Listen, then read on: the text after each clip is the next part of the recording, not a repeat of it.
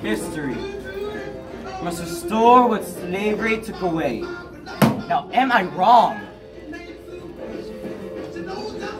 You see, if this book were a representation of Black history, it would be filled with infinite pages of countless narratives of people who fought to make a difference within this world. Now, as a child, in the books I read, I could see that Black people had no history, no heroes, no great moments. And I wasn't surprised.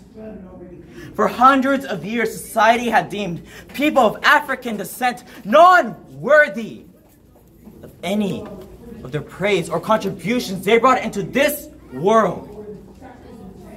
That's why I left Puerto Rico, saw a brighter education to change the world. That's why I left New York and found a greater purpose to my life. The Black Freedom Movement. Now somebody needed to tell that story.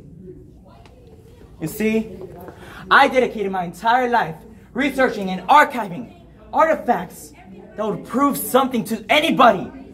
I became head member of social societies such as the ANA and NHRS. Through that, I saw a need to educate our world, a need to prove our ancestors' rightful place in history, and a need to African American library. Nobody had ever heard of that. Free for open to anybody, no matter their color, no matter their race, I don't care. It's open for anybody.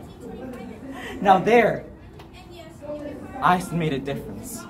I saw change in people's lives. And that would later become part of the NYU system of education and libraries. And you know what? Let's rename it after me too. Who knew?